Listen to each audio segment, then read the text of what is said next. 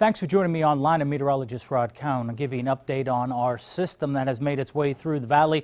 A little bit of snow, a little bit of freezing rain, a little bit of sleet, even some plain rain. So we still have winter weather advisories posted until 1 a.m. Now, as soon as I publish this, these could change. The National Weather Service issues these. And once again, as we take a look at the radar, not a whole lot going on.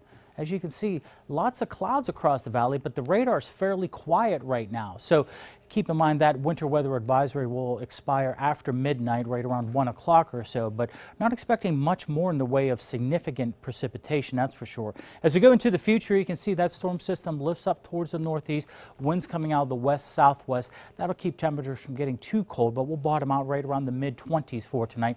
Then the winds shift to the west-northwest for the Monday afternoon, and notice what it does to the temperatures. Temperatures in the mid and upper 20s, and then clearing skies as we get into Monday night into Tuesday. Very cold, getting down to the lower teens. Some locations may even get down to 10 to 12 degrees.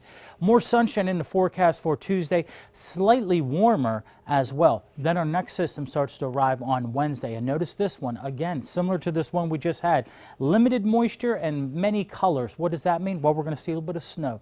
We're going to be seeing a little bit of that sleet, and eventually these temperatures warm up to above freezing, so we could see just some plain rain as well with this system on Wednesday.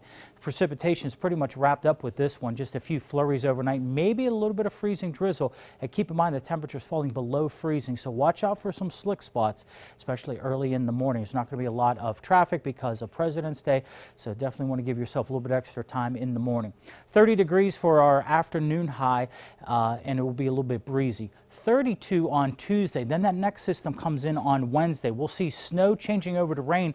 Temperatures pushing up towards 40 degrees on Wednesday, staying in the 40s for the next several days, and watching rain showers for next weekend.